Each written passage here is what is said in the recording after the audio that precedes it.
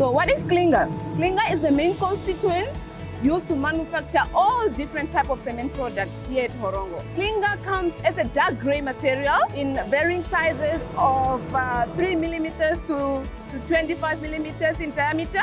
Clinker is formed from burning limestone and other additional oxides such as alumina, silica and iron oxide, produced at very high temperatures of up to 1,450 degrees Celsius in a kiln that you can see right here behind me, and immediately quenched down or cooled down to less than 100 degrees Celsius in temperature. It's basically the main component in the cement, as it is the biggest contributor that gives our cement its binding properties.